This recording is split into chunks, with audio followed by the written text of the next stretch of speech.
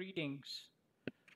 Let's talk about leukotrienes for a second. So remember the arachidonic acid pathway. So again, these set of drugs, so glucocorticoids, NSAIDs, the prostaglandin set of drugs, and the leukotrienes all come from that arachidonic acid pathway. And so again, with arachidonic acid, and actually um, with glucocorticoids, we can prevent it from happening. But again, with arachidonic acid, it can go into the COX pathway or the LOX pathway, which is the lipooxygenase pathway. So I think we've covered the COX pathway, we've talked about prostaglandins, and then we've talked about how we can prevent arachidonic acid from coming to pass with glucocorticoids.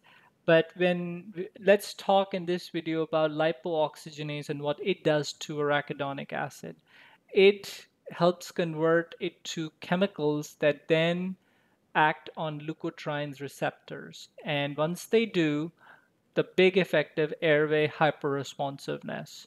So again, that's the pathway, is arachidonic acid, LOX, it converts it to certain chemicals that stimulate the leukotrienes receptors in the lungs, which cause bronchoconstriction.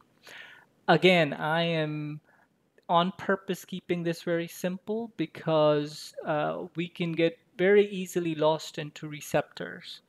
If you remember some basic stuff, it's easy to now add on the receptor knowledge to it and then build on that knowledge. Okay, so that's why I'm keeping this simple to what is pertinent for us to use on a clinical level.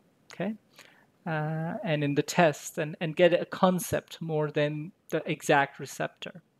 So again, what are the two types of drugs? So the first drug is the one that prevents lipooxygenase from creating the chemical that then stimulates the receptor. So that's xylitol. Okay? So that's one kind of leukotriene inhibiting drug because it inhibits the production of the chemicals that stimulate leukotriene receptors. The other one is a drug that, again, prevents the chemical once it's produced to stimulate the leukotriene receptor. So that's the LUK drug, leukotriene receptor inhibitor, LUK drug.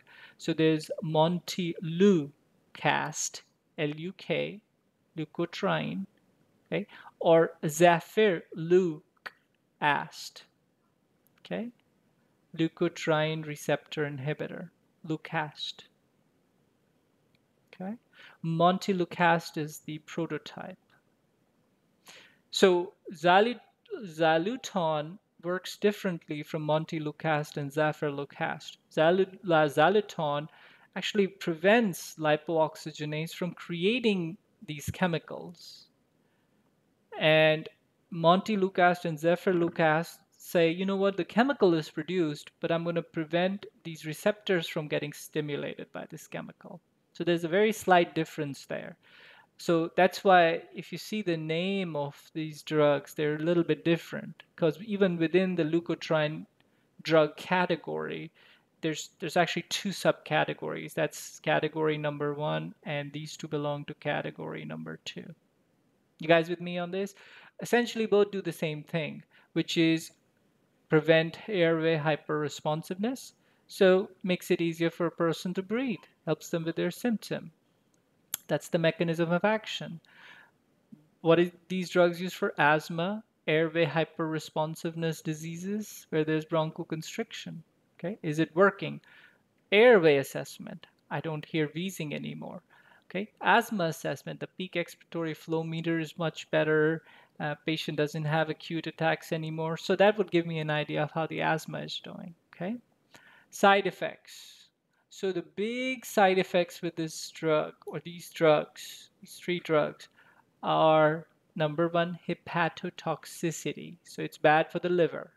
So again, we obtain a baseline liver lab, and so that way we know how the liver is doing. And then we monitor for abdominal pain, right upper quadrant pain, and other symptoms of liver issues.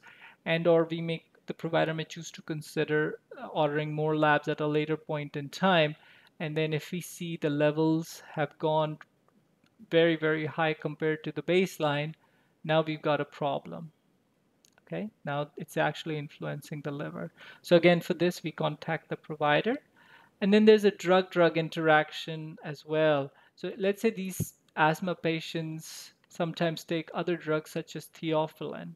This drug inhibits the metabolism of theophylline, and so it increases the level of theophylline in their blood.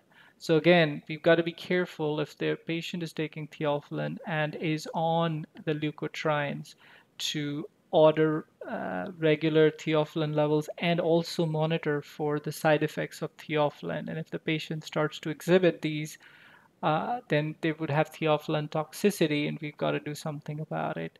Um, but we'll talk more about theophylline when we talk about respiratory drugs, and so review that one if you want to look at symptoms of theophylline toxicity. So again, I'll just do a quick recap. So leukotrienes, um, with A and P, these drugs, there's two subcategories of drugs. There's drugs that prevent lipooxygenase from making a chemical from the arachidonic acid. So that's xylitol. And then the other category is the leukotriene receptor antagonist drugs. Montelukast or zafirlukast. Montelukast is the prototype. This is where the chemical is there. It just prevents that chemical from stimulating leukotriene receptors. Both drugs do the same thing. Essentially, once the leukotriene receptors are stimulated, the airways become very hyper-responsive and you have bronchoconstriction. We don't want that. So with these drugs, we prevent the receptors from getting stimulated and the airways dilate. And so in diseases like asthma, this is very helpful. So again, we can assess by assessing the airway and their asthma and how that's doing. And then for side effects, hepatotoxicity and drug-drug interactions are a big one. The other thing, just real quick note, um, these drugs are not used as rescue medications for, let me write that down, not used for rescue when they are in acute asthma attack. So in other words, when they're having acute asthma attack, this is not used. What we use is beta 2 agonists or albuterol at that time to open up their airways because that's more of an emergency and that's the drug we need to give them for that one. All right.